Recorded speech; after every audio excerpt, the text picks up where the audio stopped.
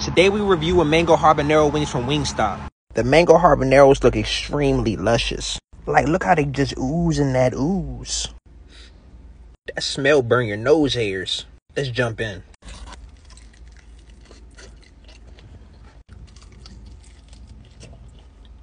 So they crispy. I don't really taste much mango. They sweet though. They got a hint of spice. They need a little bit more kick. You already know that Wingstop ranch hit different.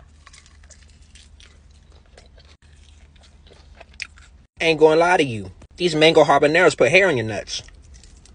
I'm gonna give them an 8 out of 10. I get them again. But the Cajun wings is better. On the Wingstop scale, they got the Cajun wings below these, but the Cajun more spicy than these, bro.